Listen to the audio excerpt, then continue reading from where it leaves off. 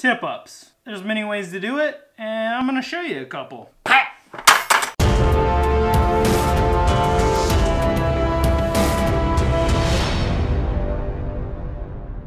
So I'm gonna pull 3 different tip-ups out. 1, pat. 2, pat. We'll go with this one, 3, pat. So these are my 3 main setups that I use every time I go out on lake, every time I go fishing.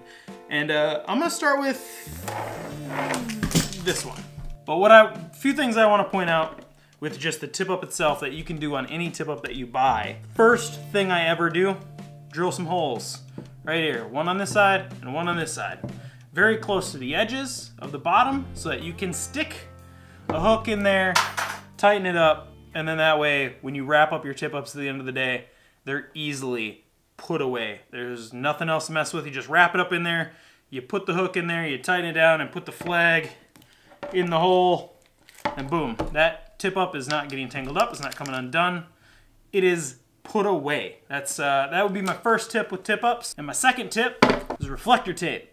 Absolutely get some reflector tape for your tip-ups, not so that you can see them at night or anything, but other people driving on the lakes, snowmobiling, four-wheeling, can see your tip-ups. You can do what I did, just get some reflector tape, put it right on your flag, and then that way when people are driving by and your tip-up's set up in the lake, they can see that reflector, they drive around it, they don't run it over. Time to get to the meat and potatoes of why I wanted to talk about this subject. This is my most successful setup in the last 2 years. This has caught most of my fish. It caught this one, pow, caught an hour later, this one, pow. And biggest northerns of my life through the ice were caught on this setup right here. A 1/4 ounce bullet weight, you can go even heavier if you want.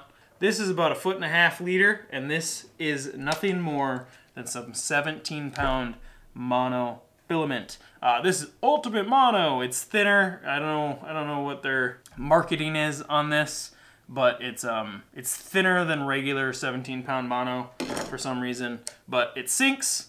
It's very resistant to teeth marks, and it is 17 pounds. So I mean that's some real strong leader line. I know a lot of people use 6 to 8 when they're fishing for walleyes. That's up to you, but I've had northern's teeth go right through some of that 6 to 8, so I like to run with the heavy 17. And I have tipped it with a single red hook. I want to say this is a size 6 or 8? I'm not sure. But this single hook, I miss more fish with a single hook than you do a treble. That's a fact. Palomar knot on one side, Palomar knot to the leader, down to a hook, nothing on that 1.5 leader, nothing. So there's no fraying, nothing that is gonna scare fish away. And with that heavy weight, that 1.5 is all that further the strongest minnow can swim. It's not pulling that weight through the water. So that's setup number 1. I usually run 3 different setups when I go out on the lake. And this is one of them. Single red hook. I mean, it doesn't have to be red. Use whatever kind of hook you want. These were on sale that day. Small single hook on a monofilament leader with a real heavy weight just above it. That is setup number 1. The second setup, people swear by this second setup. I look online, I look on forums, I see this recommended a lot, but I'm going to be honest, I have caught exactly 0 fish on this setup in 2 years. I have gotten exactly 1 flag on this setup in 2 years. But with how many people swear by it, I gotta keep running it every weekend. So I put this tip up down every weekend as well, and that is your standard beads and spinner with a small treble hook. And I switched everything over to the new leaders and the new heavier weights on the main line. But this setup, I mean, people absolutely swear by this for walleyes. They will run nothing else but this out on the lake. I've seen it on countless forums. But like I said, it's been 2 years. I have caught 0 fish.